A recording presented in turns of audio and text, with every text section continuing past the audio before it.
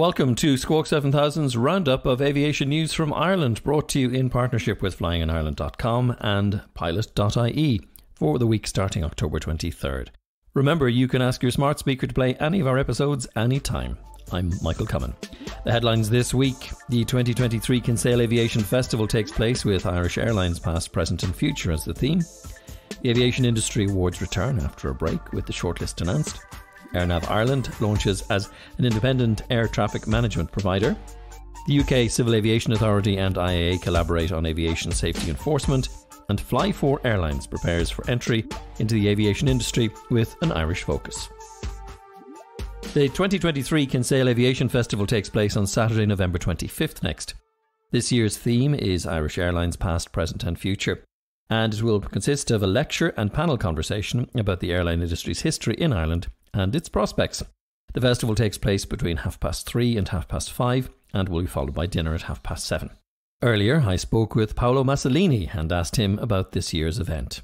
Paolo, thank you for joining us on Squawk 7000. Kinsale has etched out a little corner for itself in the world of aviation, and the Aviation Festival returns on the 25th of November. Can you tell us more? Yes, Michael, this is the third Aviation Festival we are holding, and it takes place on the last Saturday of November. We found that that's the weekend that there isn't much happening. And this year we're having it at the Acton's Hotel, and we hope to attract about 130 people. So that's grown since the first one that I went to, which was nice and small and very, very compact group. So it's getting a good reputation. Sure. The first one you went to was at the Yacht Club. Mm-hmm. The second one you went to was at the Yacht Club, all with about 50, 60 people, I think.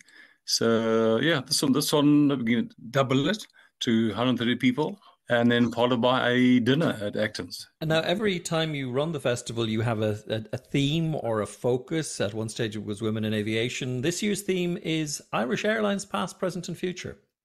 Correct. It's and through Joe Gill. He's instrumental in setting the thing up and speaking. And it's all about Irish aviation, past, present, future. And Joe will have 3 people or 4 people talking as well, guest speakers.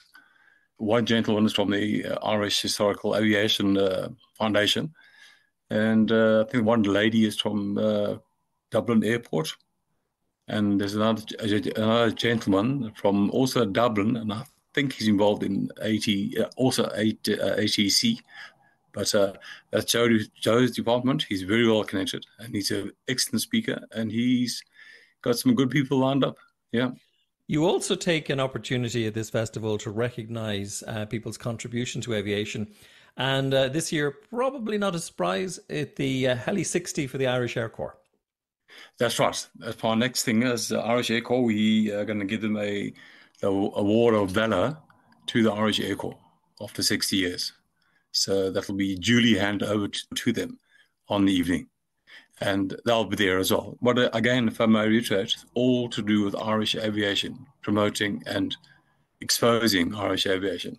It's always been my modus operandi. And again, we'll give final details as well, Paolo, if people do decide they'd like to go. There's 2 options. They can go to the presentation only for €15, or for the dinner at Acton's as well, and the presentation for 55. Where can they find out more information? You can access the website, flyingpoet.ie. On the opening page, at the bottom, you'll find the link to the festival. Well, we wish you all the very best. The date, once again, is November 25th this year in Acton's Hotel, and it all kicks off at 3:30 in the afternoon. So a nice afternoon event with the opportunity for dinner later on. Paolo Massolini, thank you so much for joining us on Squawk 7000. Thank you, Michael. Absolute pleasure as usual. Thank you. And as Paolo mentioned, at this year's event, the 2023 Aviation Valour Award will be presented to the No. 3 Operations Wing of the Irish Air Corps to honour 60 years of helicopter service, focusing heavily on aeromedical and search and rescue missions.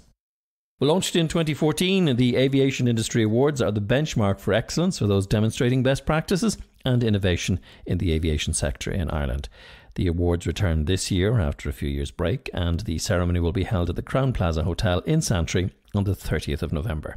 The shortlist has been published on aviationawards.ie and includes the General and Sport Aviation Award shortlist. Finalists include Funfly Aerosports Aero Club, Galway Flying Club and the Leinster Gliding Centre.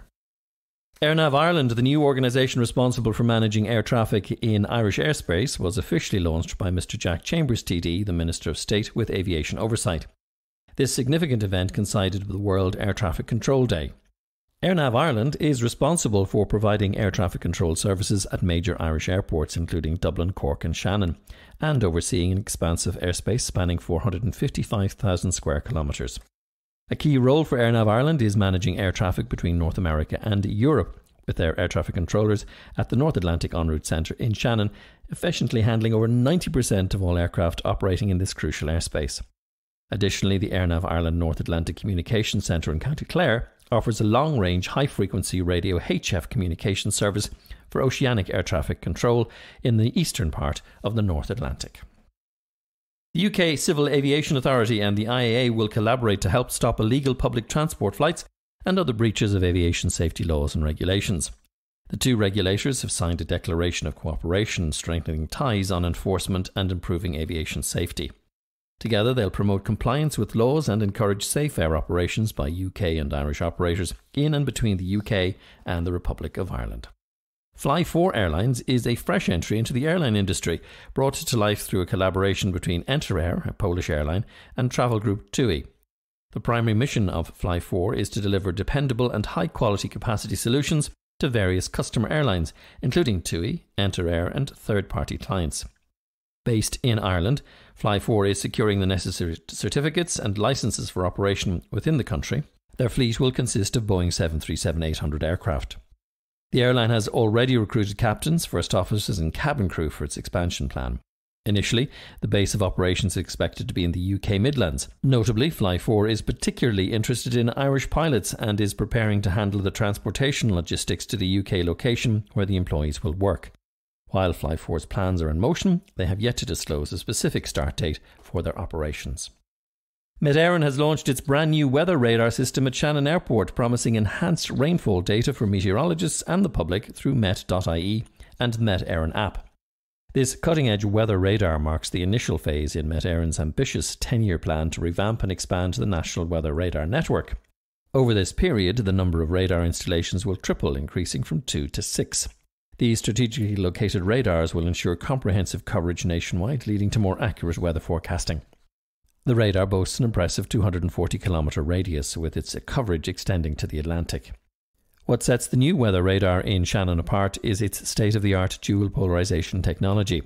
This innovation empowers meteorologists to make finer distinctions between various types of precipitation, be it rain, hail or snow. Moreover, this technology excels in pinpointing and filtering out non-meteorological objects like birds and insects from the data. This breakthrough will enable Met Éireann to issue more accurate and timely weather forecasts and alerts for significant weather events. Pilot Career Live, supported by Flying in Ireland, took place last Saturday at Croke Park in Dublin. The event was a must for anyone considering an aviation career or those who had already started their journey and wanted to learn more. Visitors had the opportunity to visit a wide range of exhibitors who provided helpful advice on the various paths to a career in the industry. Whether they were interested in becoming an airline pilot, military pilot, helicopter pilot, or air traffic controller, this event was for them. To complement the wide variety of exhibitions and exhibitors, there was also an exciting seminar programme from the biggest names in the industry, including Ryanair, AirNav Ireland, EasyJet, Aer Lingus and the Irish Air Corps. Ryanair has announced its Shannon Winter 23-24 schedule with 18 routes, including its new Faro and Liverpool routes. Ryanair will base one new Boeing 737-800 aircraft at Shannon Airport for the winter of 23-24, bringing its total Shannon fleet to 3. Shannon traffic is to grow to over 1.4 million passengers a year. Dublin-based carrier CityJet has finally sealed an alliance with Spanish airline Air Nostrum in a combination that the pair have been trying to thrash out for the past 5 years, which was grounded by the pandemic. The combination has led to the creation of the Strategic Alliance of Regional Airlines, SARA. The new SARA group will employ 2,500 people. A new passenger panel will meet with the CEO of Dublin Airport operator DAA to help identify services and facilities needing improvement. The new panel will meet with DAA CEO Kenny Jacobs and Dublin Airport Managing Director Gary McLean to provide feedback and suggest what they would like to see improved at the airport. It will be made up of members that represent Dublin Airport's diverse passenger base and be chosen through a competition on Dublin Airport's social media channels in the coming weeks. And we'll be back with more aviation news in just a moment.